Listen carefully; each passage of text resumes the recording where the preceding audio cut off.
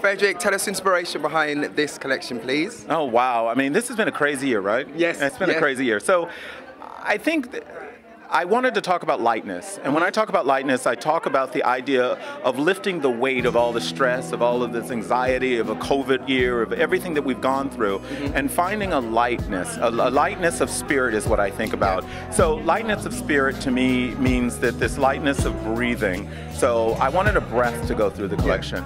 I wanted to feel like every piece that comes out has this kind of movement and lightness. There's hand crochets, you can see the body through. The laces, you can see the body through. And it's just like freedom. I feel like, you know, the incredible lightness of freedom. That's why I said it that. And that's my theme. And it's kind of like, it's about a spirit. It's about a mentality and a spirit and a joie de vivre, a joy for life. What are some of the pieces that stuck out to you? Because last time you gave us a homage to New York City.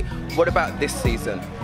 I think this season, I love, there's so many great pieces in this. You love all of your babies, you can't choose your favorite. Yeah, and I'm not going to tell one of them it's not my favorite. So, no, I think that it's a great moment in time where we're in a rebirth period. Yes. And when you're in a rebirth, you're in a place where it's all about you, and it's about you finding what is feeling right for you. And that, I think, is what I wanted to do in the collection, is have like a very varying of pieces and ideas that you can put together for yourself to make yourself feel great. Thank you so much. It's always great to see you. Bye.